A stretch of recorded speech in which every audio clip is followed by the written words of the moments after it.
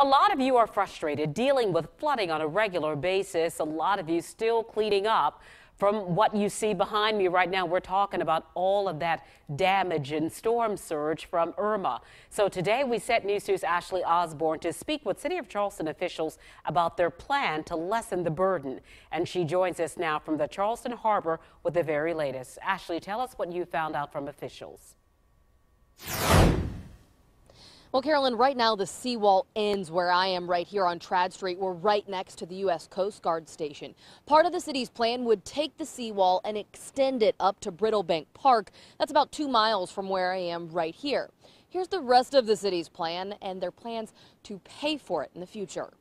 I don't want my phone to die like it did last time this happened. You probably saw videos like this. Tropical storm Irma's waves slamming into the Battery Wall downtown. Well, now we know the city's plan to lessen future flooding problems. And the price tag is steep. An estimate of $2 billion. Of that $2 billion, the city would be responsible for just shy of $1 billion. City of Charleston spokesperson Jack O'Toole says the remainder would be the state's responsibility. Areas like state roads, MUSC's medical district, the College of Charleston, the Citadel, and the port. O'Toole says last year, Mayor John Tecklenburg created the position of Resiliency Director and filled it with Mark Wilbert.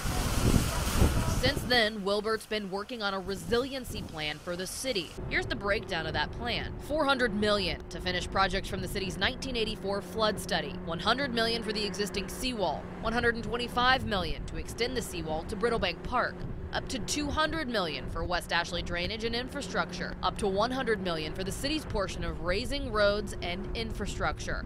O'Toole says the city plans to seek federal, state, and private money. They'd also like to change state laws so the city could put some of the burden on the 6 million visitors that come to Charleston each year.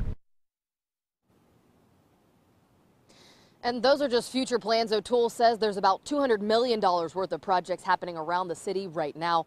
Also last week, U.S. Congressman Mark Sanford was in town touring flood-damaged areas of West Ashley. He says he plans to apply for a federal grant to help with those problems. Live in downtown Charleston, Ashley Osborne, News 2.